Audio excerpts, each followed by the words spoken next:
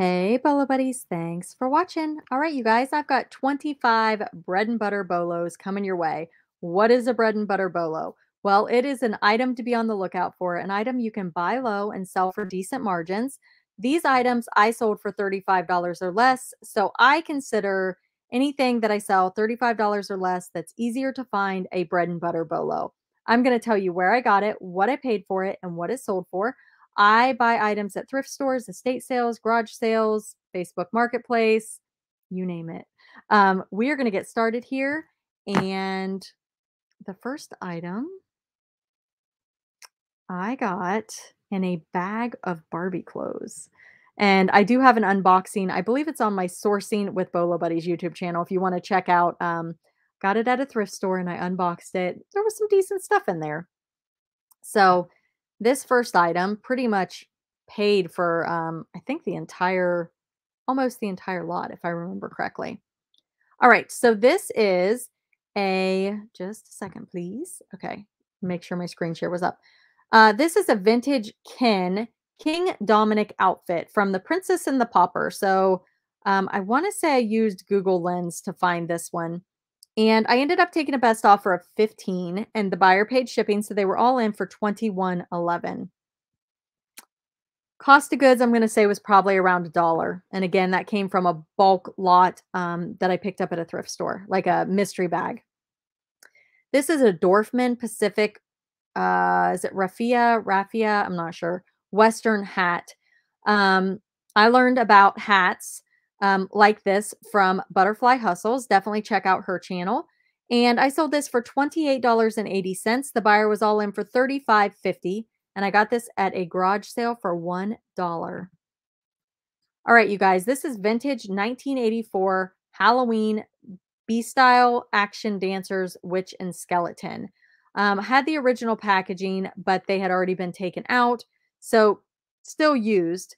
Got these at a thrift store. I believe these actually came out of a mystery box. And I sold these for $28.80. The buyer was all in for $38.34. The next item I sold is this statement necklace, teal multicolor. So what's great about this, you guys, there is no name brand. It's just a cool looking necklace. Nothing fancy about it, just a pretty color. I'm actually shocked that it sold because there's not a whole lot of keywords in my title, honestly. I probably could have done a lot better, like 5-strand or something. That would have been something I could have added. But anyway, it sold, I can't believe it, for $10.79. And the buyer was all in for $19.47. This came out of my bulk buy. I bought it on eBay to sell on eBay, 344 pounds of jewelry. There's a bunch of videos on this channel about that. They're probably over a year old, but definitely some fun content. These cookie cutters came out of a thrift store mystery box. They are Martha's Store all holiday cookie cutters. There's 20 of them here. And I sold these for $28.80 and the buyer was all in for $67.24. I have no idea why shipping was so much, but it was. The next item is this vintage Halloween garland. It's new old stock. I got this at a garage sale in a bulk lot of Halloween items. This took a little while to sell. I ended up selling it for $10.79 plus shipping. The buyer was all in for $16.52. The next item is this articulated moving teddy bear brooch. Super cute. I do use a caliper to measure it so that my buyers can see exactly what they're getting. And I sold this for $14.40. The buyer was all in for $21.02, and this also came out of my bulk buy jewelry purchase. This guy is Tales of Teenage Mutant Ninja Turtles. He is Super Shredder from 2016, and he is incomplete. I think he's missing something from his back here. And he sold pretty quick for $20 best offer, and I got him at a garage sale. The buyer was all in for $27.34. The next item are these vintage Halloween die cuts. I ended up putting these up for auction. Somebody offered me $15, so I went ahead and took it. They were all in for $21.50, and these came out of a thrift store mystery box. And this same buyer also bought some vintage He-Man stickers off of me and another toy. So it was a multi-purchase. They came back and bought something else, which is really cool. These are 1983 vintage Dakin. I don't know if I'm saying that right. Dakin, Dakin teddy bear plush. They're really small, you guys. They're little Christmas tree ornaments. I got these at a garage sale for $1, and I just thought they were cute, and they had the little vintage tag. Sold these for $18. The buyer was all in for $26.02. This is a vintage 1970s paint horse action figure by Enterprises, posable and rare. Carolina Enterprises, sorry. And that's the marking right here. Made in Hong Kong. And I ended up taking a best offer of $23.50 on this. The buyer was all in for $31.36, and I do not recall where I got it. Probably just in a lot of toys or something. World of Wonder Talking Mother Goose, Hector book, Little Bo Peep. I ended up selling this for $28. The buyer was all in for $37.03. I picked up a Mother Goose and Hector at a garage sale. Unfortunately, the goose did not work, so I decided to part it out. I've got about $4 in this. The next item is this Vera Bradley luggage tag. I ended up taking a best offer on this of $9. The buyer was all in for $15.05, and I got this at a garage sale for $1. They actually had 2 of them, so it was a multi-quantity listing, and both of them have sold. This is an Ertl Chevrolet plastic Hong Kong vehicle. Hard to find, rare. That's the information on the bottom right here, made in Hong Kong. I took a best offer of $12 on this. The buyer was all in for $20.24, and I got this out of a thrift store mystery box.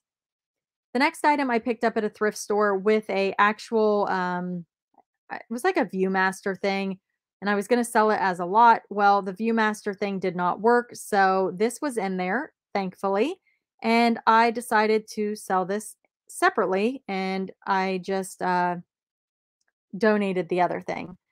It worked, but it just didn't work very good. Like, I put it on my wall to, maybe I was doing it wrong, but the image just seemed blurry and not very big. So I very well could have been doing it wrong. There weren't any instructions. So I just decided to go ahead and sell this separately. I took a best offer of $15.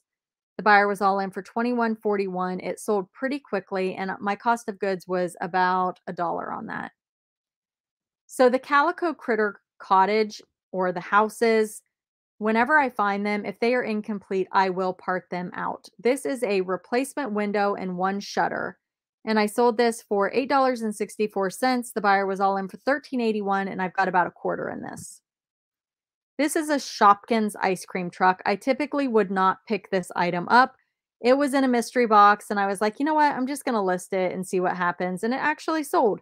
I sold it for $9 best offer. The buyer was all in for $16.98.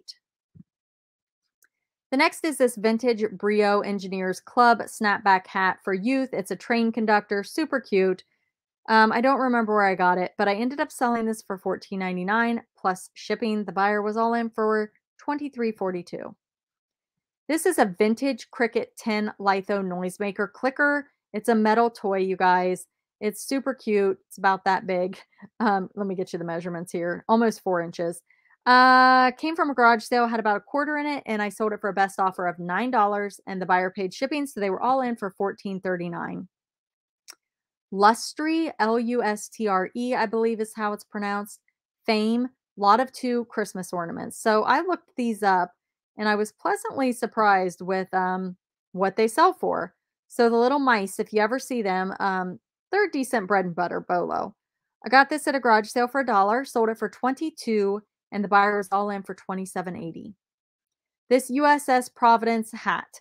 It's a vintage snapback hat. I picked up a ton of these for 50 cents each. I think I overpriced them, but they do range. I mean, you could get $30 for some of them. Just look them up because it really just depends. They are more of a long tail item, but I did sell this one for $14.39, and the buyer paid shipping, so they were all in for $27.29.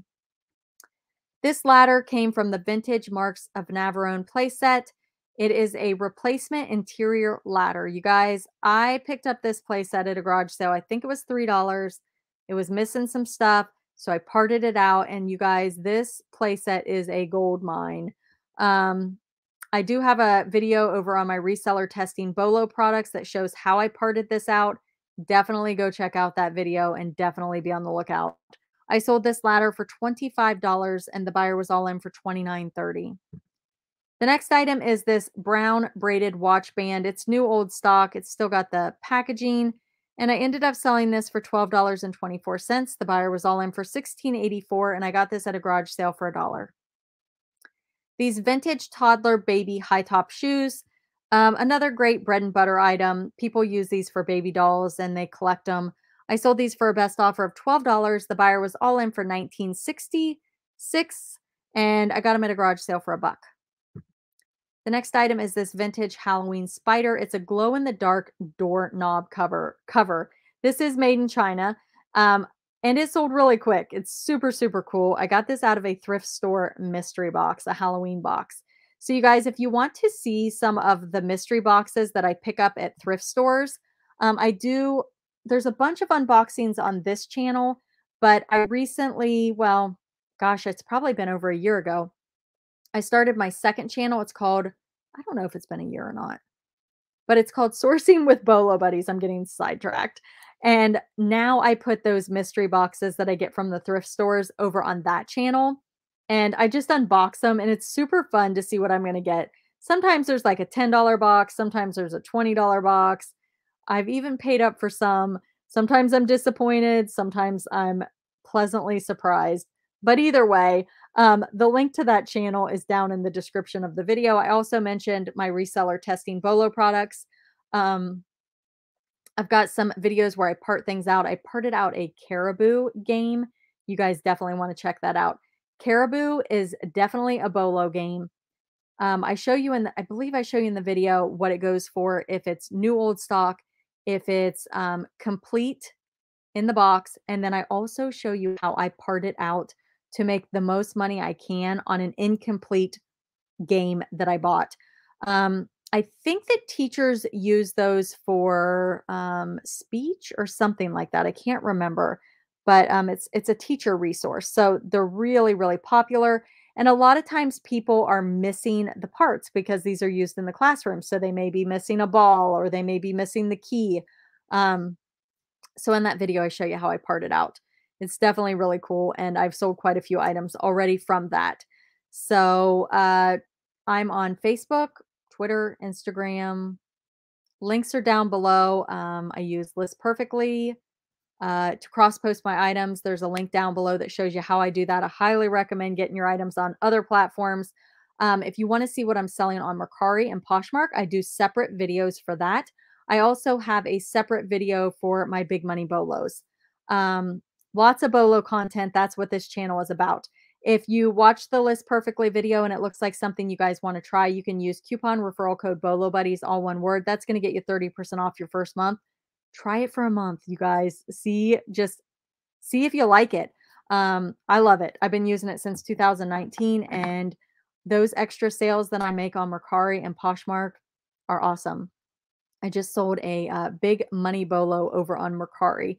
So I sold it for $200, free shipping, and you can look for that in a future Mercari video.